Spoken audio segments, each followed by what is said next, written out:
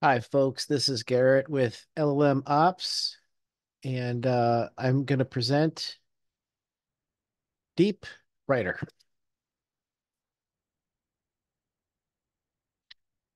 Now, we know that this is a big problem facing society. A lot of people are worried that AI can and will replace them. But I think I have some good news. And that good news is that AI can be a tool that enhances the productivity and creativity of content creators, at least those who embrace it. The even better news is if you really break down how long does it take to write something like a novel or an episode of Seinfeld collectively, if you add up all the time of all the people who put input into a show like that. Now, what if we could cut that time down by 90% and you're still getting paid the same amount?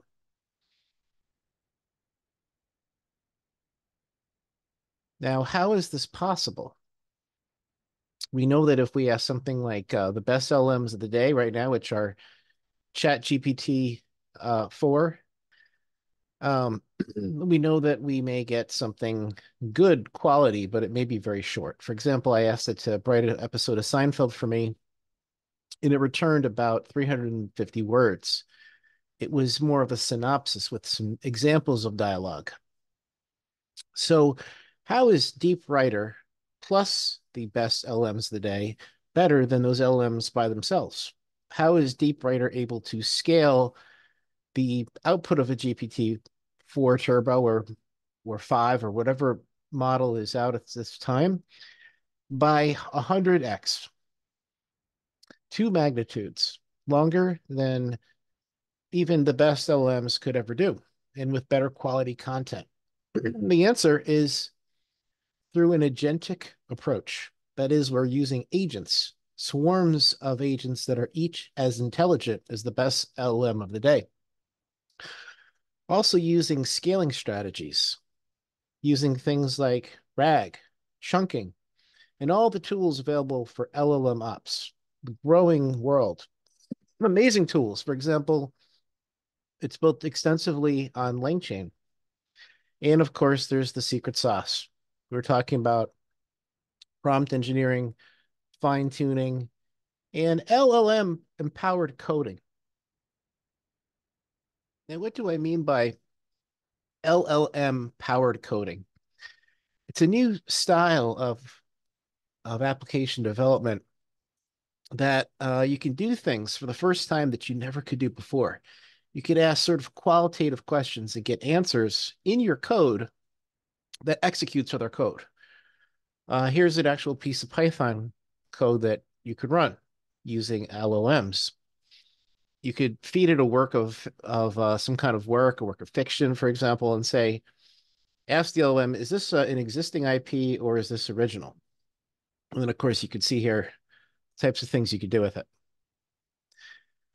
Another example here is the type of thing that you find in applications like DeepWriter.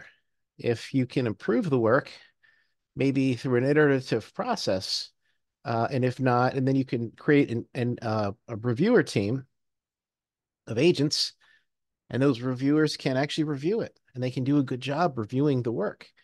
And if they're not happy, send it back, improve it. There could be another team that's task is to improve things.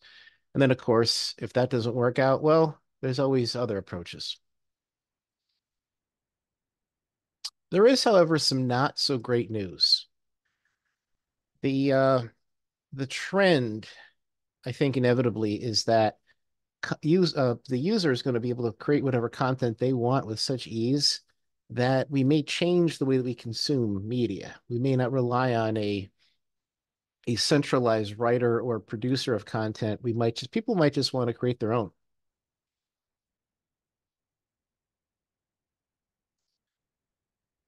For example, I've always thought, what if there were other seasons of Seinfeld? So let's do a quick demo of Deep Writer and try to make some new episodes of Seinfeld.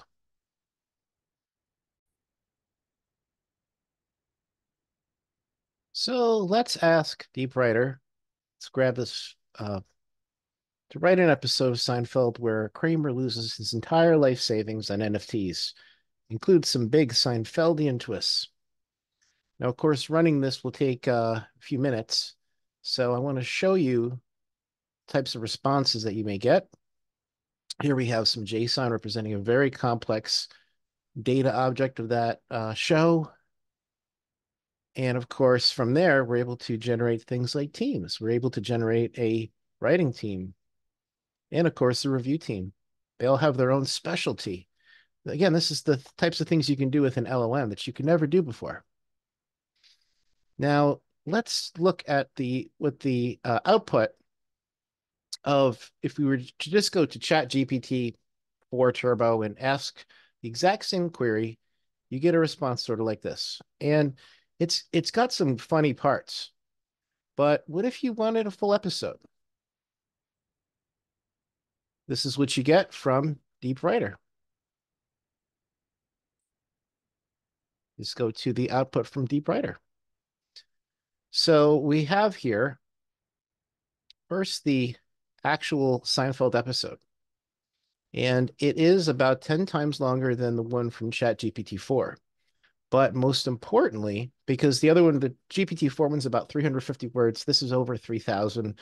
Sometimes I'll get stuff that's 4,000. It really depends on the stage direction. If you ask this for a novel, you're obviously going to get a much bigger output.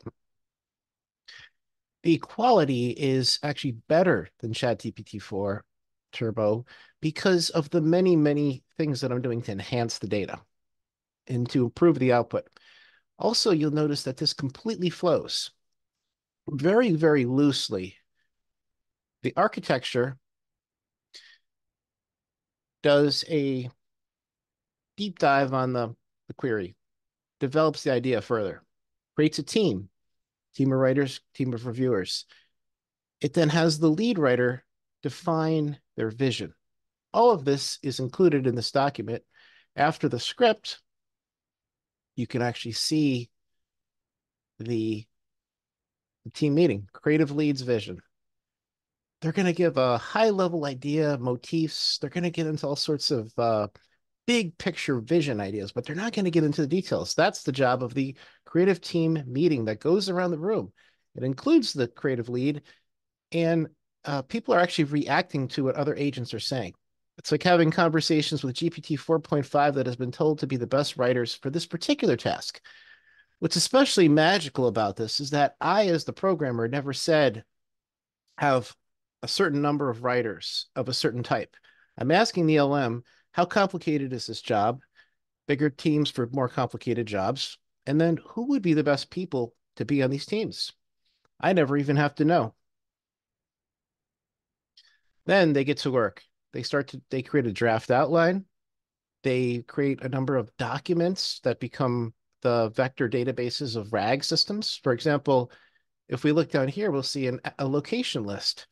Jerry's apartment. Now look at the detail that we can get just about Jerry's apartment.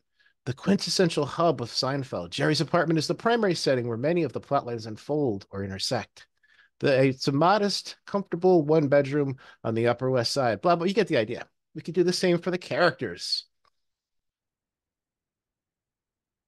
And of course, we could do things like after you've produced the episode, let's develop a marketing plan. Here's the marketing report. And as you can see, this has everything you'd need in a marketing plan. We can build this out as complicated as we need it to be. This is just a simple marketing plan. And here, of course, at the end, there's even an action plan. All of these documents, pretty much anything that can be thought of for that would be useful for a writing project could easily be added to this, to DeepWriter. Now, where is this all going? What are some future additional features and use cases? Well, there's tons of optimization that can be applied. And certain tasks may require additional agent swarms for fact checking, for checking the scientific veracity of very complicated topics that need extra layers and extra iterations. Sophisticated, of course, the sky is really the limit with a project like this. You could add voice narration, image, video, music generation. And these are just the low-hanging fruit. There's so much more that we will be developing in the future. But ultimately, the proof is in the product itself. Is this episode of Seinfeld funny? Well, as always, Kramer bursts in the door, filled with enthusiasm about his new NFT. Jerry, ever the skeptic, shoots it down immediately. Kramer, ignoring the sarcasm. No, no, no. It's way beyond that. You're looking at the owner of the infinite bagel, Jerry. It's an endless loop of swirling dough. A gift, Jerry, a gift that keeps on giving. Jerry, dry. Wow, an infinite bagel. That's great, Kramer. As long as you don't plan on eating it for breakfast. I'll tell you, I mean, it's good material.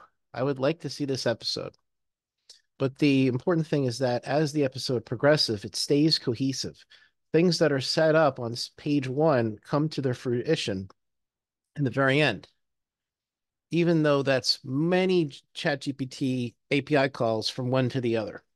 There's lots of tricks to keep the cohesiveness. There's just tremendous amounts of new algorithms that are being developed in real time for projects like this.